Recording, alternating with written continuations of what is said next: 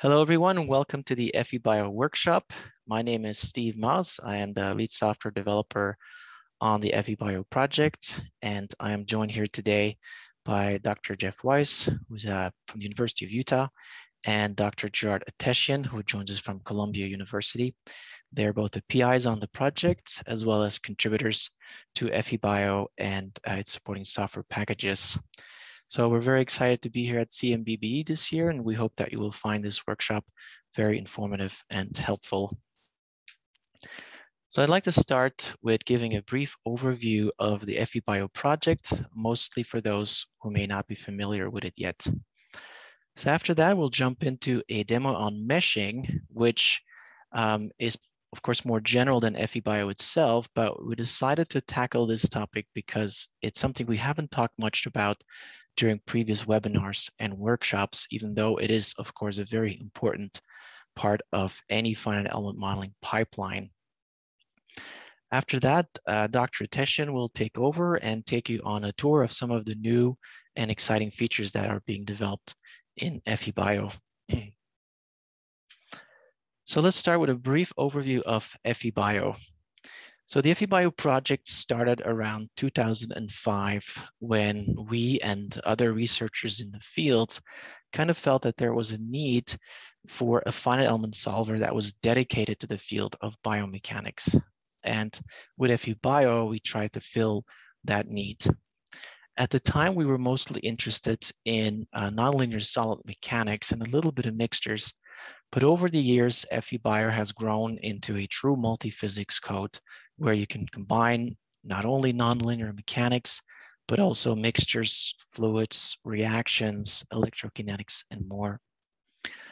FEBio supports a variety of boundary conditions and modeling scenarios that are useful in this field. But perhaps what sets FEBio apart from other finite element codes is that we have a very large library of constitutive models that are focused on representing biological tissues. So I don't have to convince you that biological tissues can have very complex organizations and very complex behavior, but what we tried with FEBio is to build a library of constitutive models that allows you to capture many of these complexities.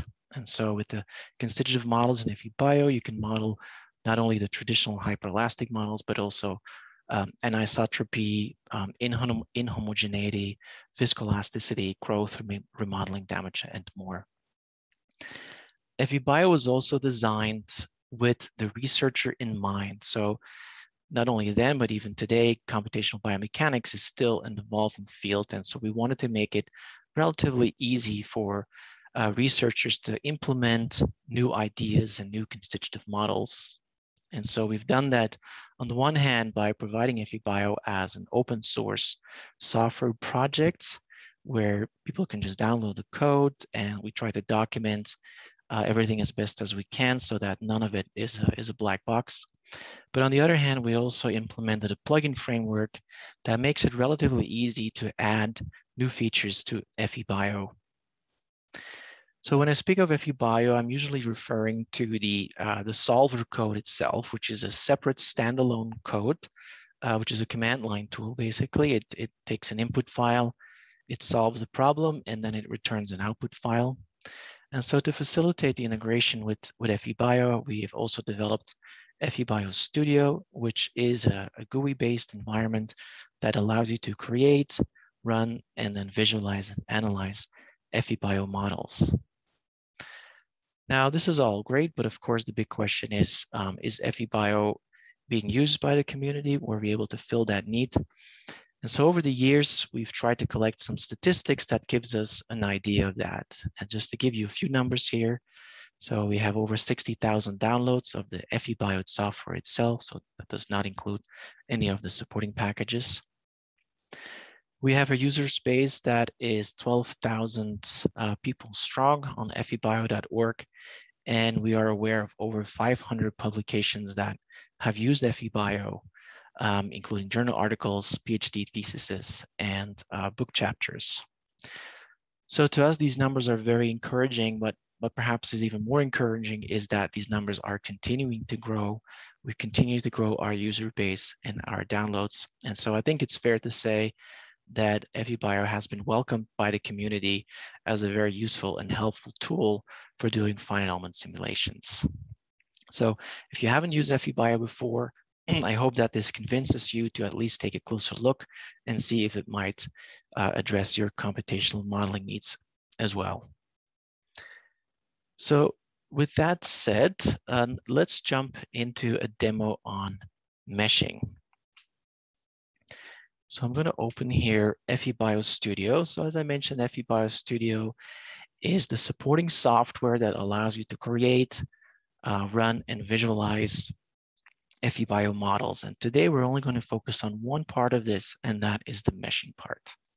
So very often you'll have some kind of input geometry in very different formats, but it's not a finished finite element mesh yet. And so the question is, how do you turn that geometry into a finished finite element mesh that is ready for analysis? So what we're going to do is we're going to consider a few different use cases that might be relevant to you. So the first use case is where your geometry is just a surface mesh that you may have acquired by segmenting some image data. So you have a surface representation like an STL file that you would like to start by importing in FEBio Studio and meshing it. So before we can do anything, we have to start a new model, which pops up this dialog box. So if you have any particular analysis in mind, you could check a template here, but in our case, since we're only going to be focused on meshing, it's not that relevant. So we'll just pick structural mechanics. There's a few ways to import geometry into FEBio Studio. So first of all, there is File, Import Geometry. And on the bottom here, you can see that we support a variety of different file formats, including Abacus, ANSYS, LS-DYNA, and some more general mesh representation file formats. And so we'll stick to STL here. So I'll open this example file, which shows a mesh of a bifurcated artery. So for those who are interested, these files are available on our repository panel. So if you go to the repository panel and click on Connect, you get access to our online database of FEBio models. So in here, you'll find some user projects that uploaded models that were used in certain publications, and you'll have the publication information as well. You'll also find all of our test suite problems here, problems that are used in our tutorials, and then models that we use in our webinars, and that's where you will find the models that we're using today. Okay, so the goal is now to mesh this artery. Now, the first thing you'll see is that this is an open surface mesh. It has these holes here. It's not capped at the end. So that's the first thing that we'll have to address. Usually you can only mesh a surface that is closed. So we have a couple tools that allow you to deal with this. Oh, I'm sorry.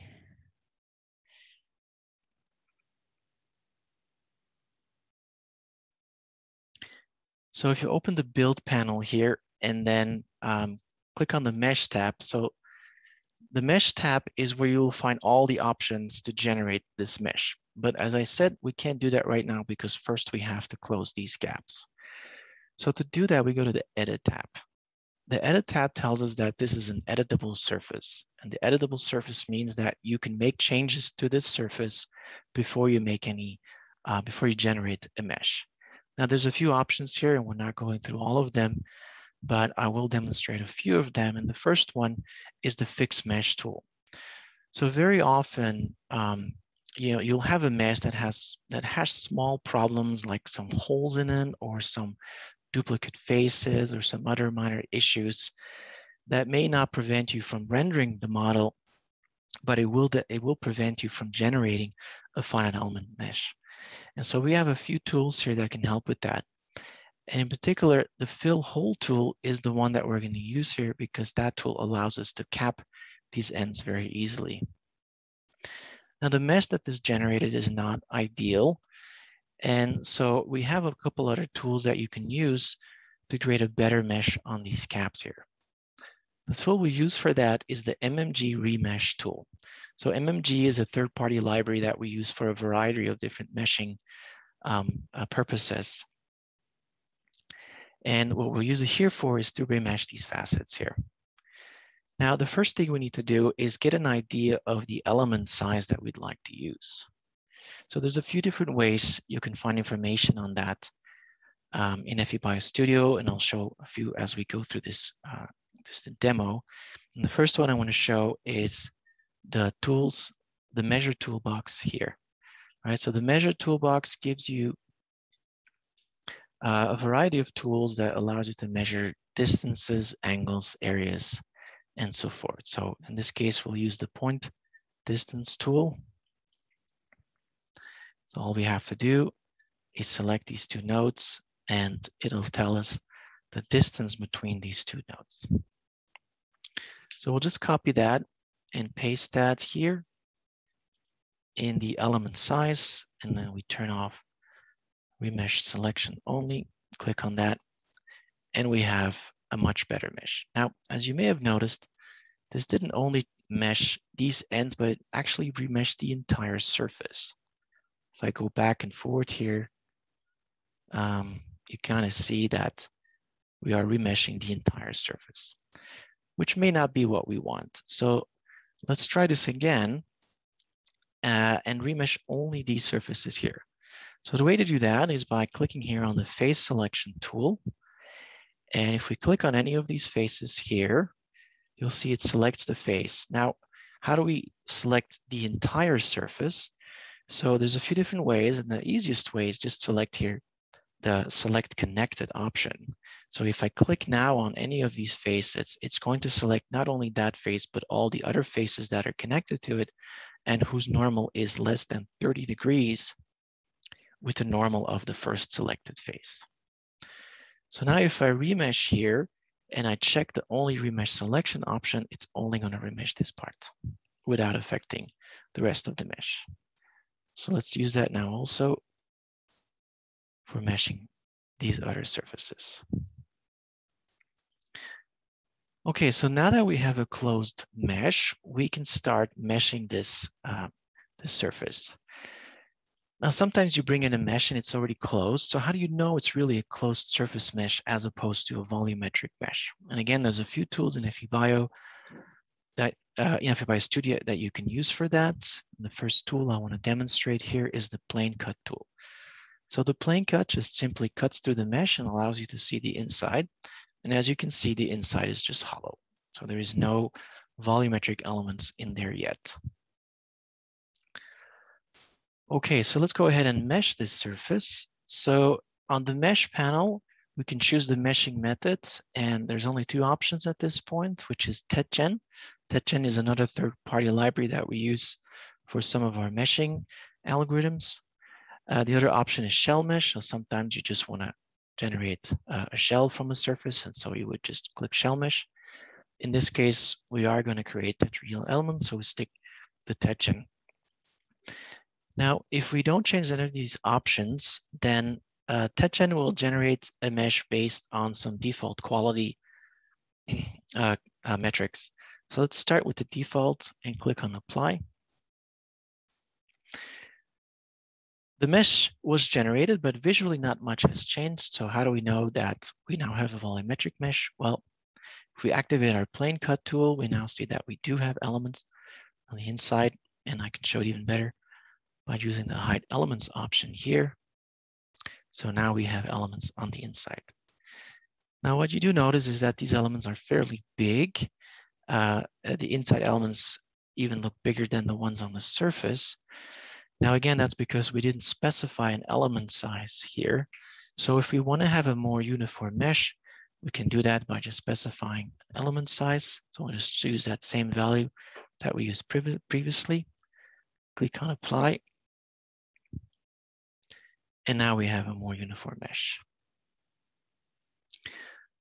Okay, so that kind of showcases the first use case where you start from a surface, you repair or fill holes, and then you go to the volumetric meshing.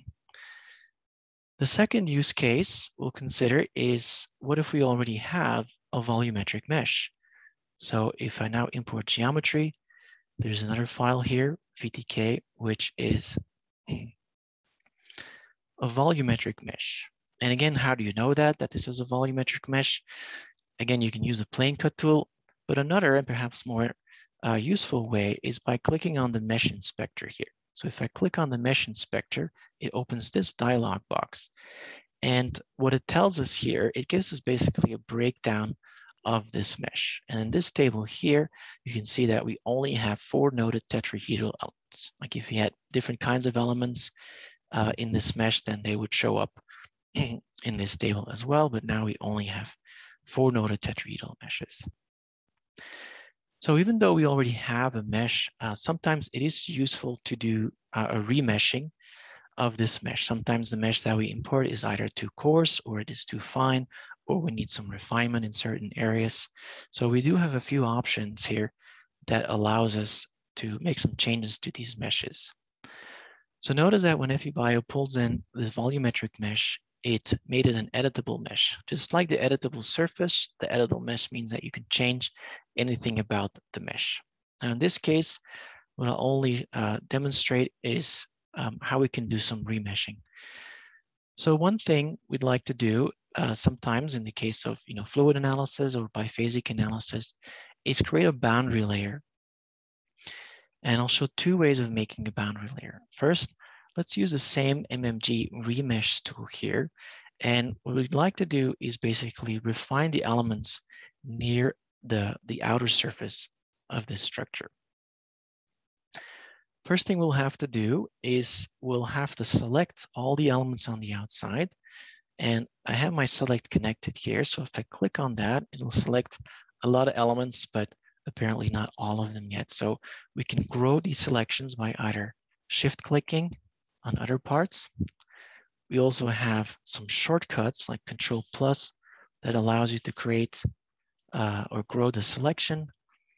Or perhaps more easily, we can just increase this angle criteria to say 180, and that allows us to select the entire surface with 1 click. Okay, so now that we have the surface selected, we can specify a new element size for that surface, and we'll go with 003, and we'll also increase the gradation, which tells MMG how quickly it can go from a fine to a coarse mesh. And then if we click on apply, this will take a few seconds.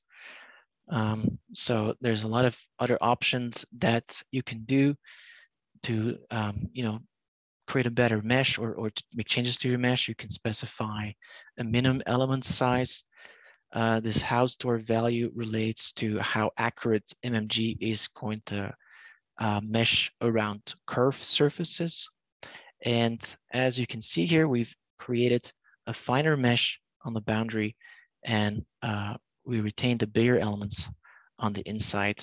So let me show the plane cut tool so we can see that a little bit better here.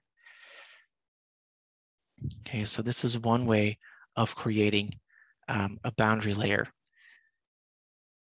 Let me go back to our original mesh, and let me show you another tool, tool for generating a boundary layer tool here.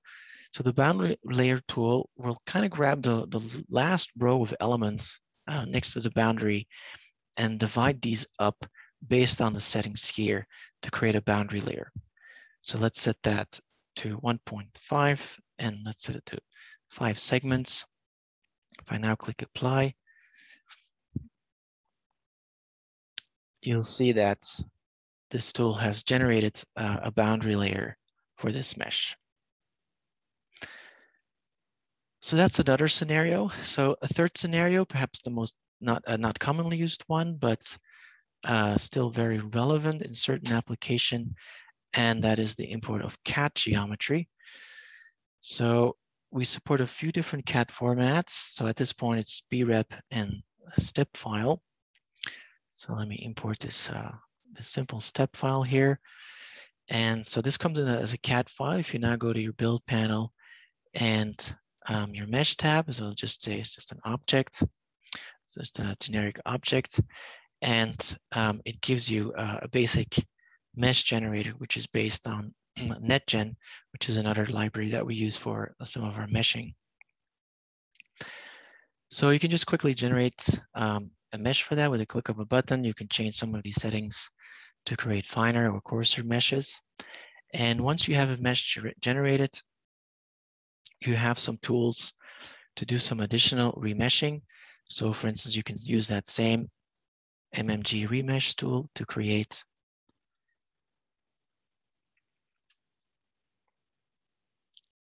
and so you can see you can make modifications of the mesh. You also have the boundary layer tool. If you're not happy with the mesh, you can of course undo all your changes, or you can just regenerate the mesh from scratch. So the other thing I want to talk about quickly is about second order tetrahedral elements. So far, all the meshes that were generated are linear tetrahedral elements.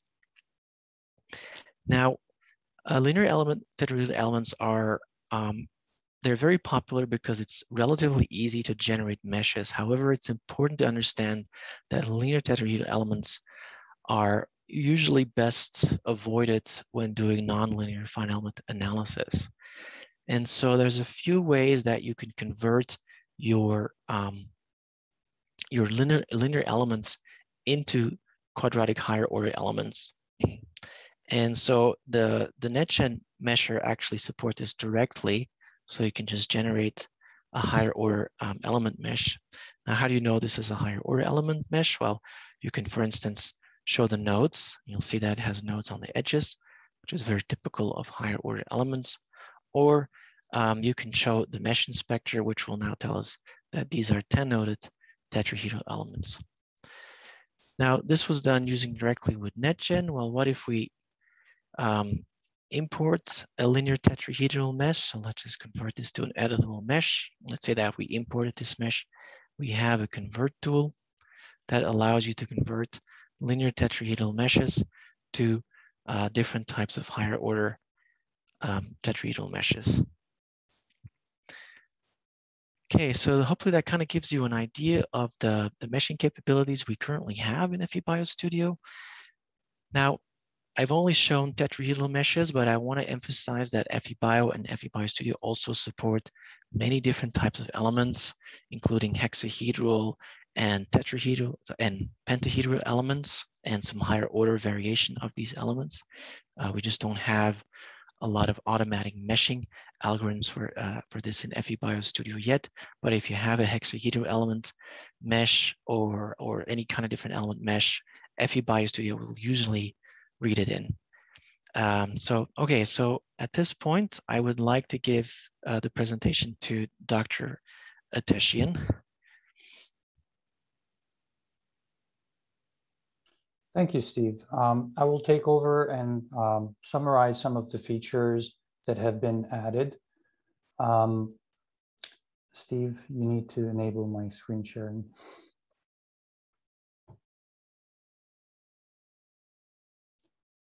So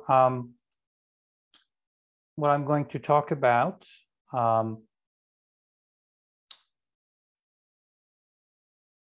is the first feature that Steve mentioned, which is the feature related to frictional biphasic contact. In order to discuss frictional biphasic contact, I'm just going to briefly review what is a biphasic material. So a biphasic material is the mixture approach for modeling poroelasticity, porous media that are deformable with interstitial fluid flow. So we implemented biphasic materials in FEBio in 2006.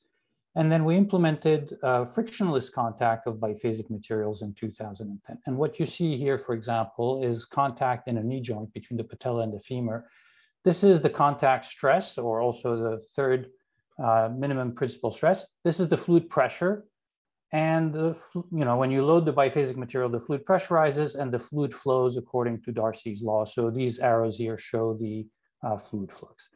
But in order to understand frictional contact, we need to kind of review a little bit of the physics of a biphasic material. And we're going to focus on the physics of articular cartilage because that's the example that I'm picking here. And it's the example for which we have experimental data. So here's a piece of cartilage which can be placed in a confining chamber like that. So you place that disc at the bottom here, and we're going to load it with this indenter here with this actuator, and we're going to measure the total load that's being applied using this load cell, but we're also going to measure the fluid pressure in the cartilage using this MEMS pressure transducer.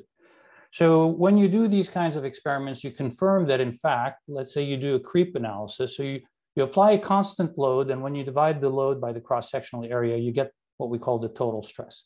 So you apply a constant, stress, and what you find is that initially the fluid pressure is going to match the stress that you apply, and this is just due to experimental, approximations of a one-dimensional problem. And then the fluid pressure over time is actually going to subside and go to zero. So this is the experimental confirmation of the underlying porous media mechanics that we assume occurs in articular cartilage, namely that the fluid pressurizes when you load it, but as the fluid flows out of the cartilage, the fluid pressure goes down to zero. Now, in our frictional biphasic contact algorithm, we're going to take the ratio of the fluid pressure to the total stress, and we're going to call that the fluid load support. So you see it here. The load that's supported by the fluid pressure, take the fluid pressure multiplied by the cross-sectional area, divided by the total load. And in the case of confined compression, the theoretical maximum is 100%, but eventually it goes down to zero. So if you run a friction analysis on a piece of cartilage by also simultaneously measuring the fluid pressure in the tissue, and you have here a multi-axial load cell that allows you to measure the horizontal force, which is the friction force, and the vertical force, which is the normal applied force. When you run an experiment like this, here's what you get for the friction coefficient. You find that the friction coefficient is not constant, it increases over time. So because it's not a constant, we call it the effective friction coefficient. So we put the subscript mu effective.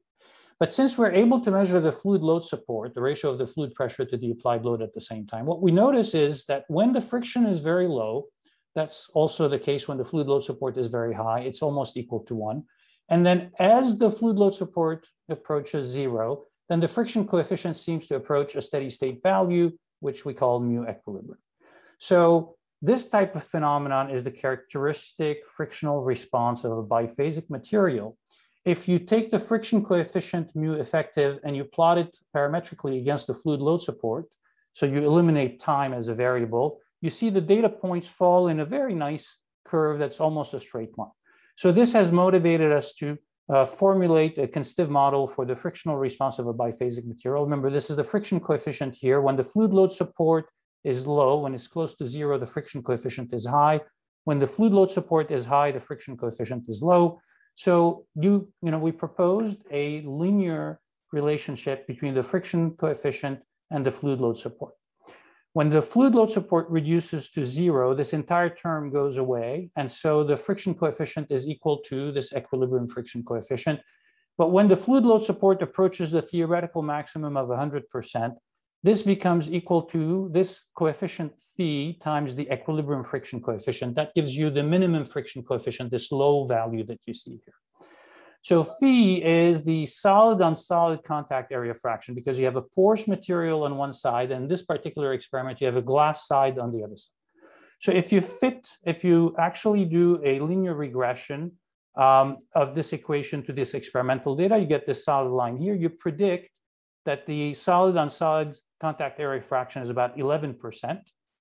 And if you actually measure the water content of the cartilage experimentally, you find that it's actually the water content is 90%, which means the solid volume fraction, and so the solid area fraction is equal to 10%. So this is therefore, if you want, the experimental validation of the friction model that we implemented in FEBio.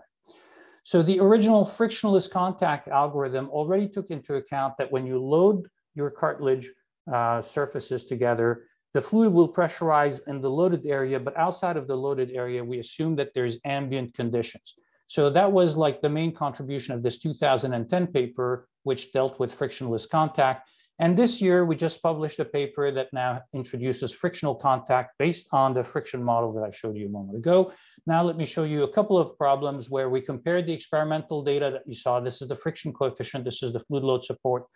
We replicated this particular experiment on FEBio. And in this particular case, we're sliding at 1 millimeter per second, or plus or minus 1 millimeter translation range under a constant load of 3 newtons. And if we actually run this simulation on FEBio, we see that the friction coefficient rises over time at the same time as the fluid load support decreases. So this is a confirmation of how FEBio is able to replicate the experimental data. But it's not just under a constant load. We can actually replicate other experiments. So the same student here who conducted the previous study also did a subsequent study where he applied the dynamic load. So it's a cyclical load that goes from a low value to a high value back to the low value cyclically.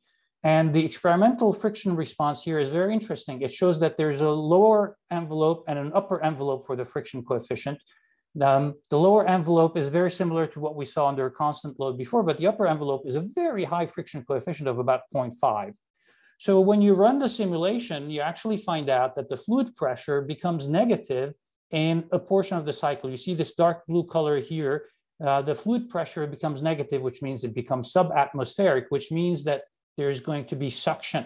And during that portion of the cycle, when there's suction between the glass slide and the cartilage, the friction coefficient goes up.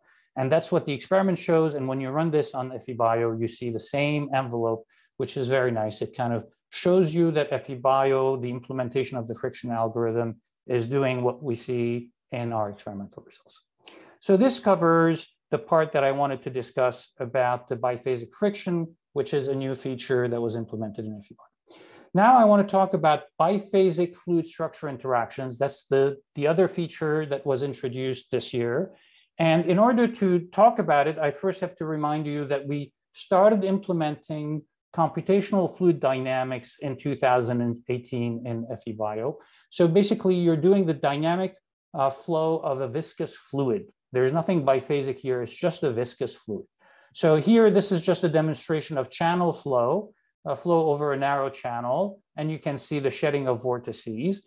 But if you look at a biomechanics application, this is a bifurcated carotid artery that Steve was showing us in the first part of the presentation. You can actually analyze, in this case, the total fluid velocity under pulsatile flow. And you can also look at other things of interest, even though this is a cross-section of this 3D mesh. You can also analyze the shear stress, and then you can compare the response for the fluid pressure at various locations shown here, as well as the wall shear stress. You can compare it to other CFD software that's out there showing very good improvement. Here is the maximum shear stress that you can see at this location. So this is a fluid flowing through a rigid domain. This domain doesn't deform. So then later we decided we wanted to also implement fluid flow over in a deformable domain. So what you see here is an elastic tube that surrounds the fluid domain. So how did we implement this? We implemented this as a fluid structure interaction, in 2019. The fluid here is flowing through a mesh which is deformable. So it's almost like a biphasic material, except that we purposefully give a very, very low stiffness to the mesh. And there's zero resistance between the fluid and the solid mesh. So we model the fluid structure interaction domain as a biphasic mixture, which is very highly specialized. It has zero frictional interactions between the fluid and the solid, and the solid has negligible mass, has zero mass, negligible stiffness. So if you look at this simulation, then you can see that a pressurized fluid will actually inflate the tube and the fluid will flow through. So this is the fluid structure interaction module, and here's a biological application. So here again, this is the bifurcated carotid artery. And in this particular case, we've added now the arterial wall. The arterial wall is modeled with a nonlinear Holtzapfel Gasser Ogden material model, which is available in FEBio. And here, this just demonstrates how you face a conundrum about what boundary conditions to impose when you actually have a deformable, solid matrix as well. In this particular case, we applied a very simple boundary condition where we fixed all the ends. You could argue that's not very physiological. So what if you decide to only fix the inlet, see what happens to the outlet? It's even worse. Why? Because we have dynamic effects. So this analysis runs until this point, and then due to the kinking that you see here, the analysis will fail. So then we decided to embed the carotid artery in fat tissue the way it really is in the body. And we only fixed the inlet. And now with the HGO material model, the behavior is very good. You don't get this, snapping behavior that you see here because the fatty tissue is able to, control that motion. And here, if you use a simple Mooney-Rivlin material, it inflates a lot more than the HGO because there are no fibers. It's a non-realistic material model, but it once again illustrates the ability to have a deformable solid domain that contains the fluid flow. So now what is a biphasic fluid structure interaction module? We introduced this year.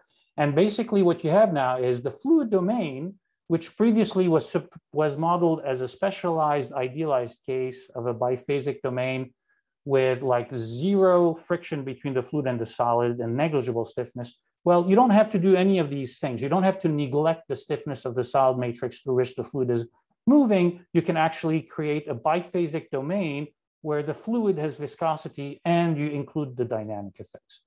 Now, this is an axisymmetric model that simulates let's say the heart.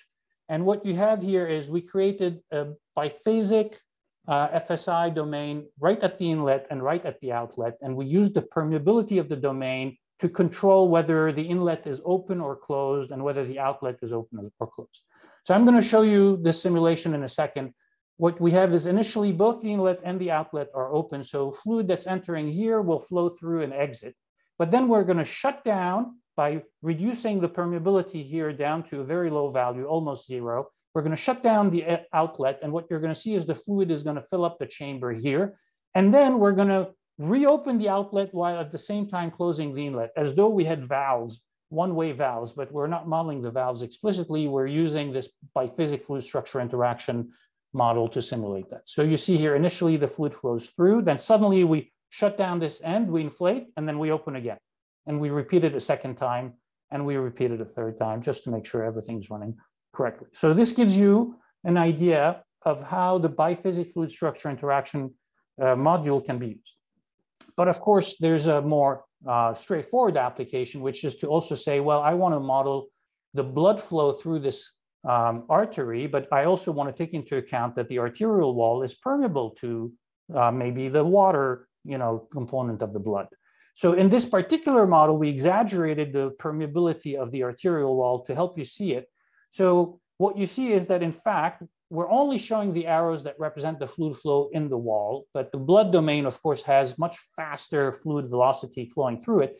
But this blood flow is due to the pressurization to the blood pressure. And you can see that as the blood pressure pulses, you can see the arterial wall expanding, though the fluid flow doesn't change a whole lot. And then this is the mass flow rate that's calculated. This is the mass flow rate through the wall if we put an unrealistically high permeability for the arterial wall. But if we put a realistic permeability, of course, then there's hardly any fluid that flows through it. But this now illustrates to you this biphasic fluid structure interaction module in FEBio. And then the last thing I want to talk about is something that we added just recently, which is the ability to model plasticity in FEBio. So like everything else that we do in FEBio, we try to replicate the classical fields of mechanics, but in the context of mixture theory, because the mixture theory is the underlying framework, theoretical framework for our multiphysics approach to mechanics. So in this particular case, what we do is we say that an elastic material is made up of intact bonds. And then if you actually load it sufficiently at a sufficiently high stress, these intact bonds are going to yield, and they're going to form yielded bonds. So this is a reactive process. That's why we call this reactive plasticity. So what's different between the intact and the yielded bonds? They don't have the same reference configurations. The bonds that were intact, that they broke and reformed in a stress state, and those new bonds, the yielded bonds, have a new reference configuration. So here is, if you want, a stress-strain response. On the horizontal axis, it's the deformation gradient is put here as a representation for the strain. On the vertical axis, this is the Cauchy stress. But what we're going to say is, initially, we have a linear response until, let's say, the von Mises stress or some other yield criterion is exceeded. What happens then is those intact bonds yield, and they form new bonds during this short time interval. And then when you unload these, what you see is they have a different reference configuration. So whereas this is the total deformation gradient at the end of the loading, right? Then what you can do is you can decompose this total deformation gradient. This is total deformation gradient. This here is only the part that's due to the intact bonds, and this is the plastic deformation. So that's what we've implemented. I'm going to skip through the rest of the theoretical details, but I'm going to show you how the results of the FEBio simulations compare well to experimental data. So this is what we call a cylindrical billet, which can be forged into a ball bearing. And this is done with this process that you see in the simulation here. So then the forging process, is a contact analysis, and the cylinder turns into a sphere. And when you actually take the experimental data for the force needed to do the forging, it agrees very well with the simulation until the very last step here. This could be due simply to the fact that we assume frictionless contact when in reality there should be some friction. These are experimental data from Shi et al. The same authors also did what we call upsetting of a cylindrical billet, where you compress a cylindrical billet, and it starts bulging out laterally, but you prevent the bulging all the way at the bottom. So this is the simulation here. So when you do the simulation, you can see actually, the upsetting of the cylindrical billet. And once again, the dark curve is the FEBio, response, and the symbols represent the experimental data, showing very good agreement for the plasticity. In addition to plasticity, we can also do elastoplastic damage. So you can actually go a little bit beyond classical plasticity, and you can say, look, eventually, that when you deform a material and you undergo plastic deformation like a metal, eventually it's going to break. And so can we simulate that, damage that's caused by, the material breaking apart? The answer is yes. We have already the ability to do elastic damage in FEBio, where intact bonds of an elastic material can break without undergoing any plasticity. Or we can also have now, if we include yielded bonds in our mixture, these yielded bonds can also break. We call this plastic damage. This is an axisymmetric model for uniaxial tension of a bar. Uniaxial tension of a bar will usually lead to the necking of the bar. This is only a wedge model that's symmetric. So this is going to be the region that's going to neck as we elongate in the vertical direction. And A0 is the initial radius of the bar. So this is the center line along here. So what I'm going to show you now is, as you actually expand the bar, you can see actually the necking that's taking place. And we need to decide at what point do these yielded bonds undergo damage? When do they break? And the answer is we're going to pick, instead of the von Mises stress, we're going to pick the octahedral plastic strain as the damage variable, if you want, the variable that determines when the damage is going to take place. So this necking behavior that you see is characteristic of uniaxial loading. Now we're going to look at how the damage is evaluated. The damage is not just proportional to the octahedral plastic strain. It's a nonlinear function of the octahedral plastic strain. In this particular case, it'll get damaged all the way right here at the bottom. Now let's compare this to experimental data. A over A0 is the necking radius over the initial radius of the bar. And the symbols are experimental data from the paper by Norris et al. And the yellow curve is just the reactive plasticity framework. And if we add damage to it, you can see that it actually can predict the experimental response a little bit better, because if you don't allow for damage of the yielded bonds, eventually you get the stiffening effect that you see. And this is the normalized total load. Once again, if you don't allow for damage, then eventually your plasticity response deviates from the experimental data. But if you allow for damage, you can actually replicate the experimental response. So, and as a final illustration of the same problem, this time I'm going to show you the whole bar. But once again, we only did a wedge axisymmetric analysis, but I'm using two features in FEBio and FEBio Studio. In FEBio, I'm going to use a feature called element erosion, which says I'm going to get rid of when the damage exceeds a certain threshold, let's say 95% damage, I want the elements to simply disappear from the mesh. So we're going to use that. You're going to see that when the bar actually necks, it's going to break, then the elements are going to disappear from the mesh. And then I'm using in FEBio Studio a feature to reflect the geometry so you can see the whole bar, not just the axisymmetric model. Now let me run the simulation for you. You're going to see that the bar is elongating and it's going to start necking here, and then the damage is going to start increasing.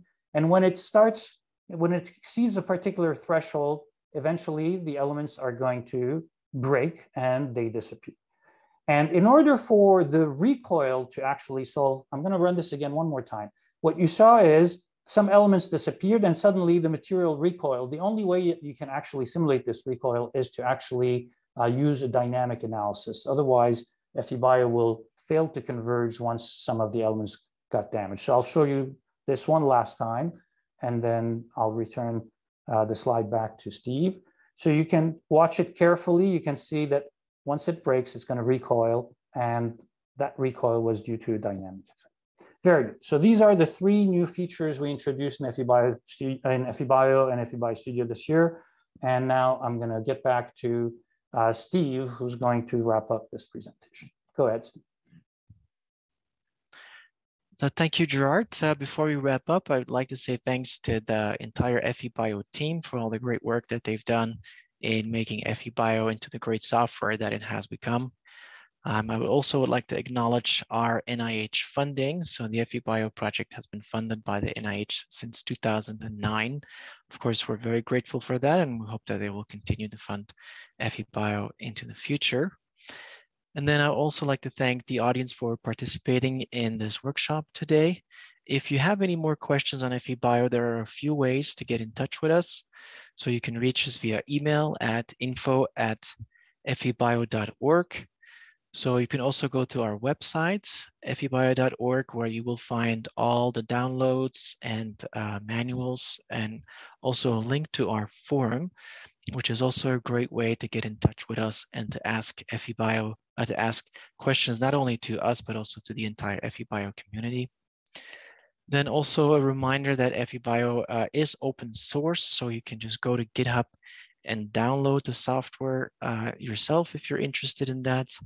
You can also use the GitHub page to post any bugs you may have found, or to post any feature requests. So just go to the Issues tab on the GitHub website to do that. And then finally, if you'd like to stay up to date on news related to FEBio, then I invite you to follow us on Twitter using the @FEBio software handle. And so with that said, thanks again for participating in this workshop, and we'll be happy to answer any questions now.